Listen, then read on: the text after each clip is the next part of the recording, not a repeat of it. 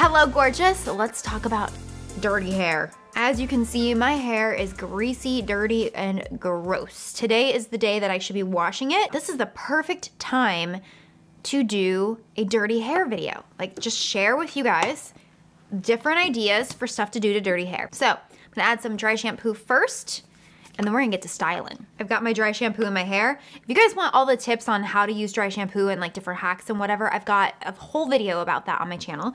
I can link it down below.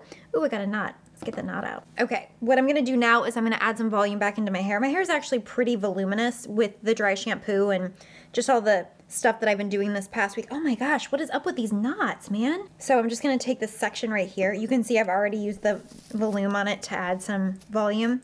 I'm gonna just add a little bit more volume back into my hair. I honestly think that this tool has helped so much in keeping my hair clean in between washes. Not really clean, but like wearable between washes so that it's not too funky that I have to wash it. Okay, added my crimp, gave myself some volume. And so one of my go-to things when I have dirty hair is add a little bit of volume, which, you know, you can just smooth this a little bit, but I obviously use the volume, so I've got some crimp right there, but I can just smooth it. And I throw on a headband, and it's like, okay, at least I've covered up the greasy part of my hair. And then if I want to get even cuter, I just take my hair and I just throw it into a low messy bun with the headband, and it's just adorable and it just works. But if I want to go a step further, put a hat on with the low messy bun, and this is honestly my go-to look on dirty hair days. This is how I wore my hair all day today. You don't even have to do dry shampoo because you're covering the roots of your hair, which is that's where the oil is concentrated, but it's just still super chic. And I just literally do a low messy bun. I don't need bobby pins, I don't need anything. So these are just like no-brainers. So let's get a little bit more tricky now.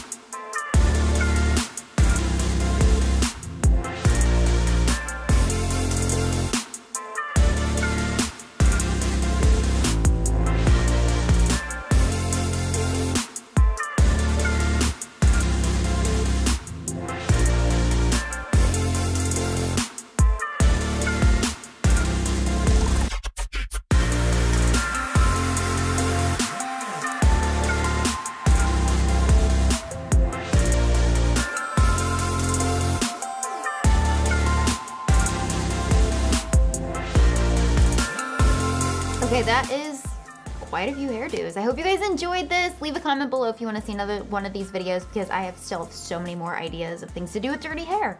Thank you guys for watching. Love you all so much. Au revoir.